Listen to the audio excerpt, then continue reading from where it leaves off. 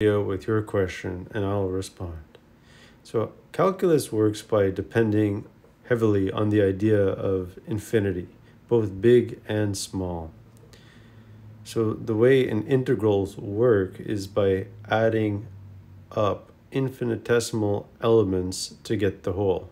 So as an example, let's think about a whole week.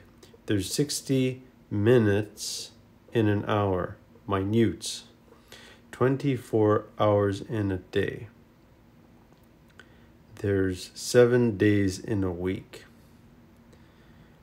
right? So there's 1,440 minutes in a day and 10,080 in a whole week.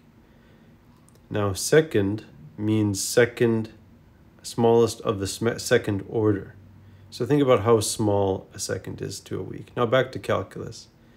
Write dx for a little bit of x, or the differential of x, or the element of x. Now what about the squared of that? Is it going to be really small? Yes, it's going to be small. What if you take dx to be small enough? Then it's going to be so small that it's negligible, because dx is taken just small enough to measure the whole.